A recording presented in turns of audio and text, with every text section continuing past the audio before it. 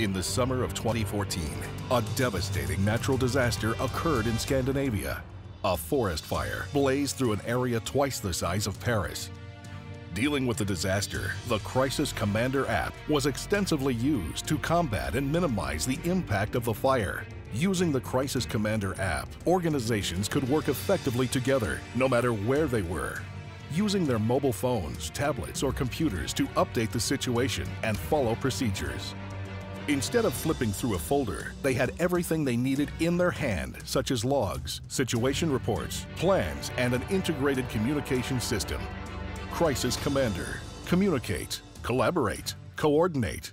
Simply put, Crisis Commander.